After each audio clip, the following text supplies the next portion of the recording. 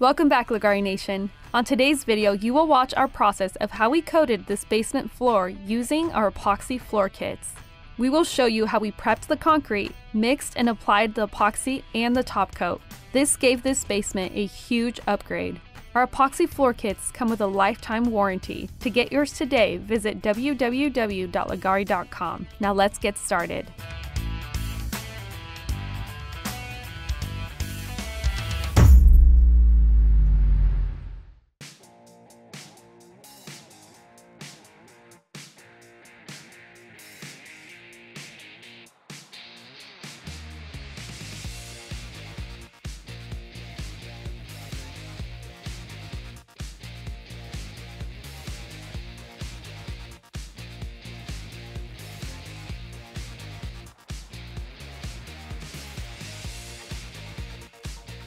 All right guys, so shot blasting's done. Now what we're gonna do next is the foundation edge, clean out all the joints, and then open up all the cracks. So I'm gonna go over each one of those. So for the foundation edges, what we're gonna use on that is a concrete cup wheel, diamond cup wheel. You can get these at almost any local hardware store, Home Depot, Lowe's, stuff like that. And then we have it attached to an angle grinder, a Makita, and then we have a dust shroud on it. So we're gonna run that on this foundation edge. You can kind of see it's a lot higher in some spots in the slab. We want to feather that out, smooth it out. On the cracks, we're going to be using a V grinder, a diamond cup wheel V grinder, and we're going to open these cracks up a little bit, clean them out. That way when we fill them, we can get some sand in there, and that'll all make sense when we get to that point. So all the cracks will be chased with this. That's going to open them up, clean them out. And then for all the saw cuts, we're just going to use this multi-tool scraper. And we're gonna go around and just dig anything out that's in it and vacuum it up. You can see all the stuff we're knocking out. So that's kind of the process now.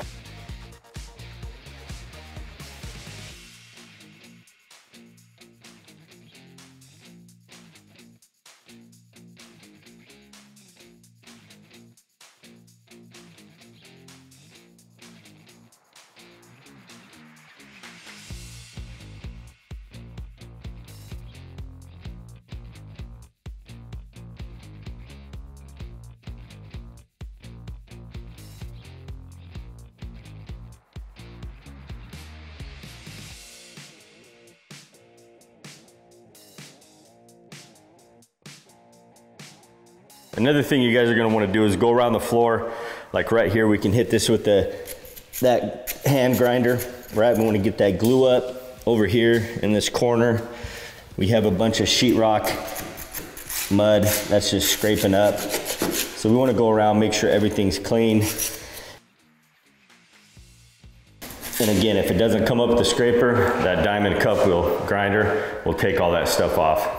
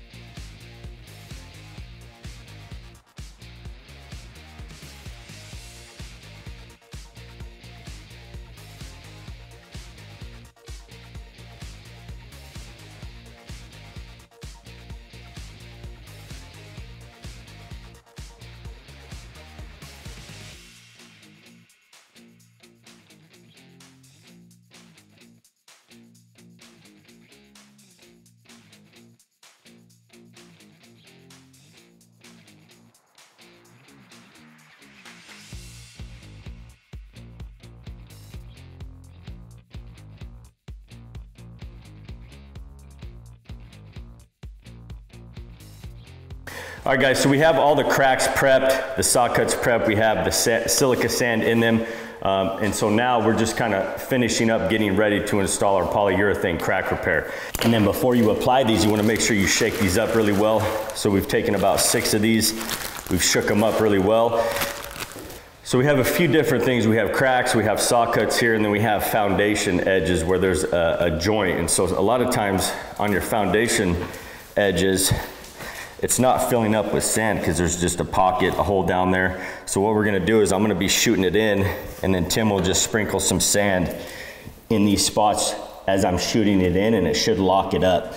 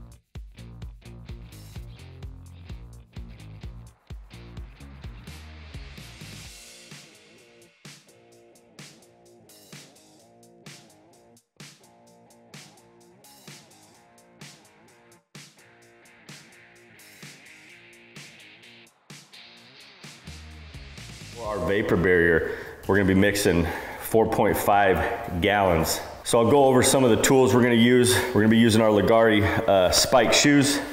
We're gonna be using our Leggari flat squeegee.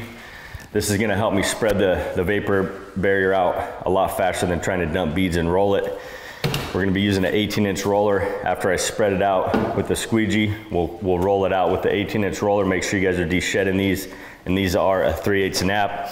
Obviously we need the buckets, you know, mixers, paint sticks, gloves, stuff like that. All right, gonna go over the mixing really quick. Now, as Tyler mentioned, we're gonna do 4.5 gallon batches.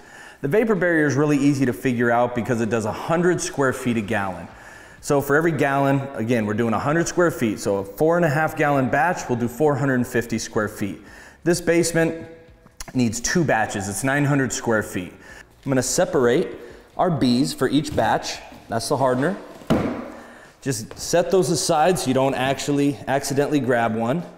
And we're gonna dump all of our part A's into the bucket first. We're gonna get those emptied out so that when it comes time to start mixing, it's very fast.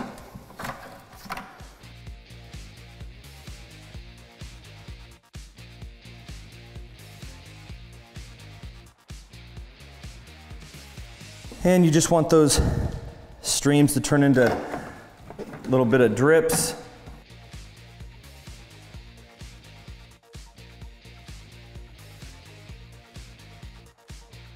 All right, we have our part A's ready to go. Okay, what I have over here is 2 more secondary buckets. So I'm gonna pour my hardener in. I'm gonna do our famous 3P2, so I'm gonna move the drill up and down 3 times in this bucket. I'm gonna pour it, that's the P, into a brand new bucket and do that 2 more times. That'll ensure that the resin will be completely hard and we don't have any soft spots on the floor. So here we go, let's start mixing.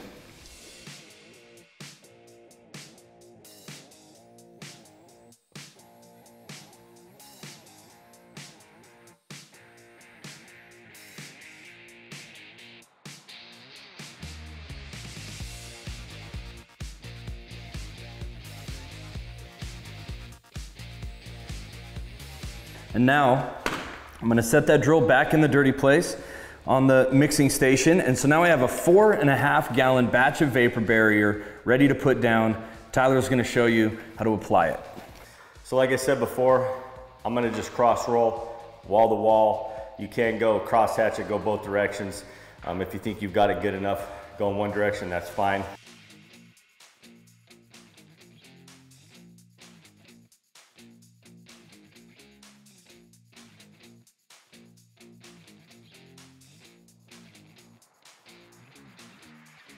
It might be good to have maybe some paint brushes to get in the corners, tight areas.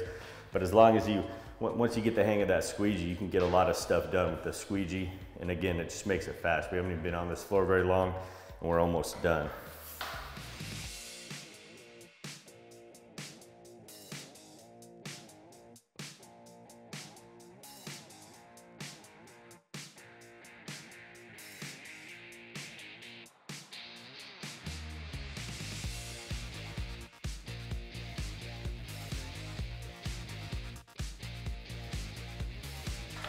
All right, so we got the first section done. Had a little excess when they finished squeegeeing that out, so Trey's just pulling the product, kind of moving it around a little bit. And then I'll do the same thing on this, roll it out. And that's it, guys. That's how you do the vapor barrier.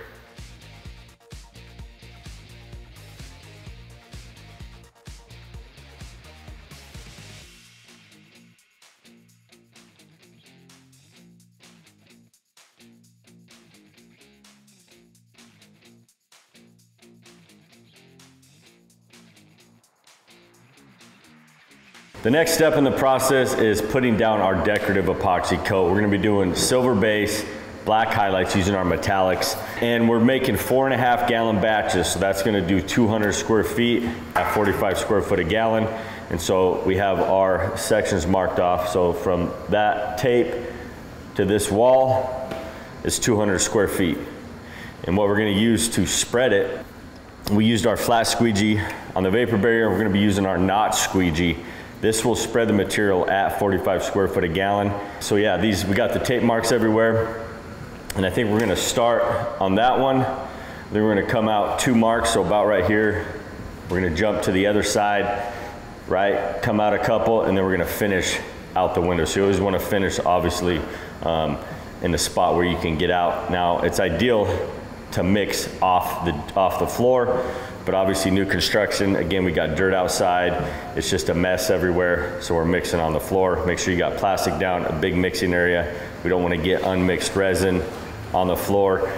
So yeah, so what Tim did is he's already pre-made all of our batches. So these are gonna be 4.5 gallon batches. So what he did is he has 3 gallons of part A in these buckets, and then we added one of our 3 gallon metallic packs, already pre-blended that. And then he has his 1.5 gallons already measured out. So here's one kit. 3 gallons of part A, 1.5 gallons of B. When we're ready to go, he's gonna mix that, dump that, mix that in there. And then he's already pre-separated out all of our highlights as well. So this makes it just super simple and fast. He can just constantly mix. He doesn't have to measure, stop, mix in metallics. Everything is pre-mixed, pre-measured for every single batch that we're gonna make. And so once we start, it's just a non-stop process.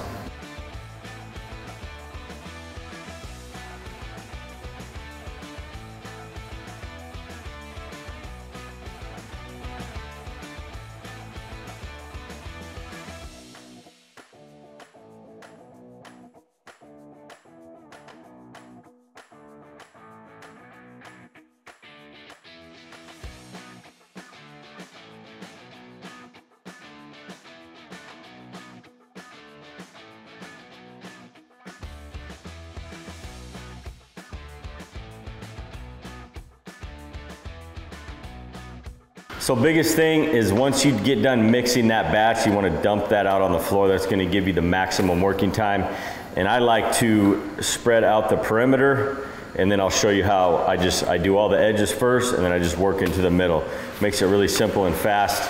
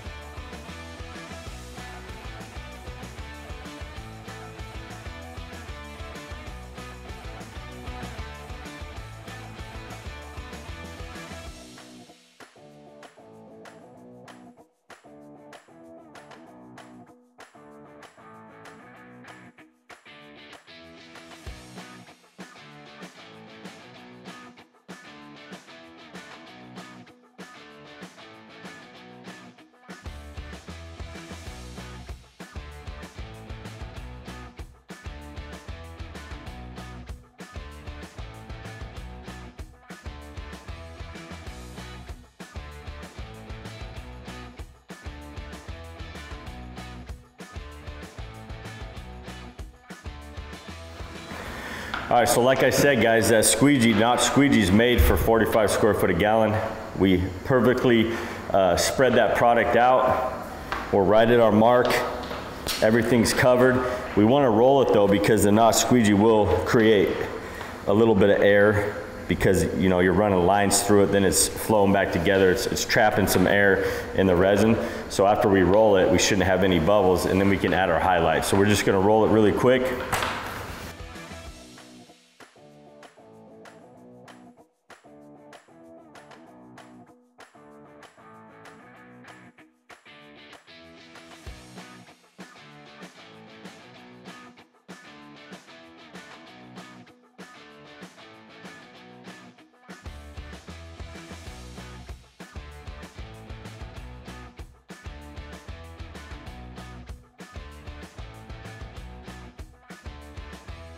So once we roll, you can see it just eliminated all those bubbles. So now we're ready for the highlights. So I already have my highlights mixed up. I'm gonna be dumping them out in kind of medium veins all over the floor. And then I'm gonna take our flat squeegee and I'm gonna blend it with the flat squeegee. Once that's done, I'm gonna spritz it with isopropyl alcohol, 91% or higher. And then after we get done with the next section, I'll jump back and mist the whole floor with denatured alcohol. That's gonna eliminate any air that might be left in the resin.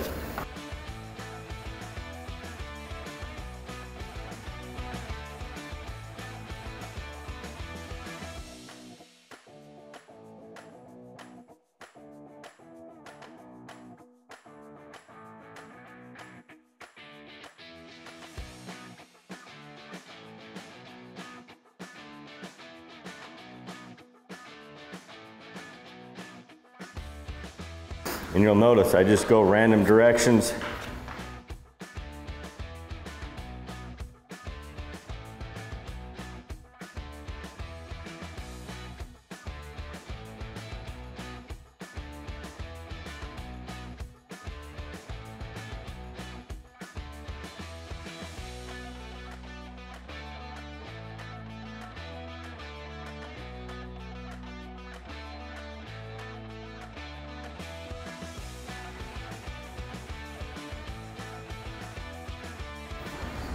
So we're looking for small to medium drips, and I'm just gonna barely pull the trigger. It's good to test it, make sure you got it spraying good.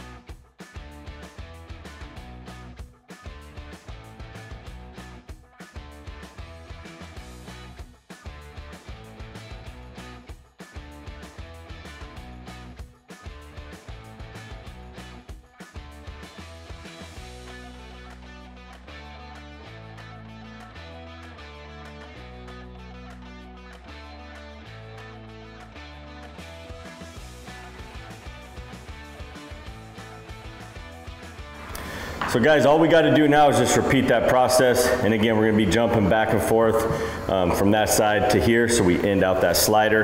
And I always want to blend that first and then work my way back. Because the longer this sits, this is setting up, this is fresh, right? And since we're jumping back and forth, I always want to blend that line in first with the highlights and then finish out the floor.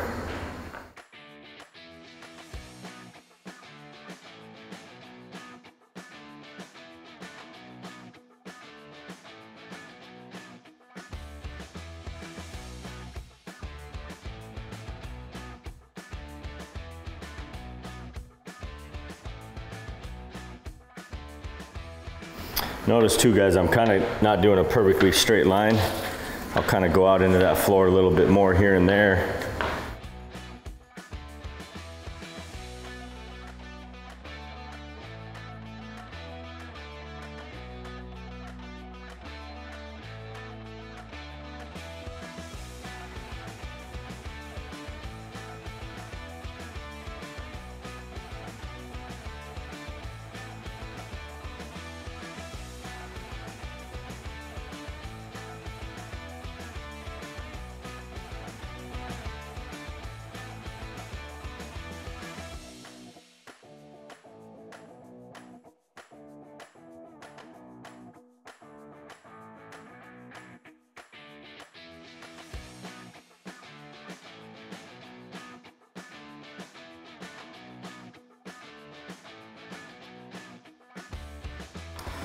Okay, so just like that first section, I'm gonna spritz it with isopropyl, and then once I'm done with this section, I'm gonna hop back and mist that first section with denatured alcohol, and we kind of just repeat that step. Do a section, get it done, and then jump back to the previous, mist it with denatured alcohol.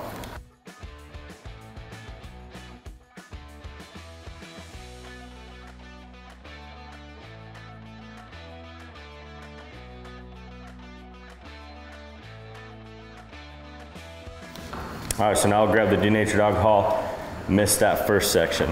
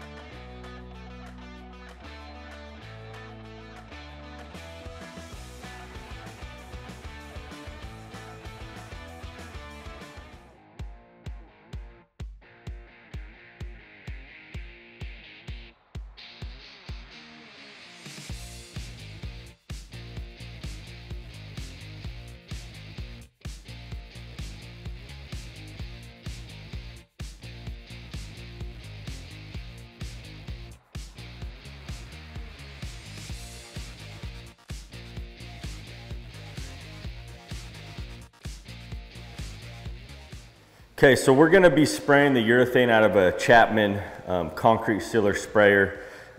We have a circle tip on it, and we've thinned the urethane out 20%. Typically you do 10% when you're rolling. We thin it out 20% when we're spraying. We're gonna be using 18-inch roller, 9-inch roller. Both of them are 3/8 naps. Tim's gonna spray it. We're gonna keep it away from the walls just so we don't get overspray on the walls. And then I'm gonna work the product up to the wall. Obviously, the guys on the 9-inch will get right to the wall edge.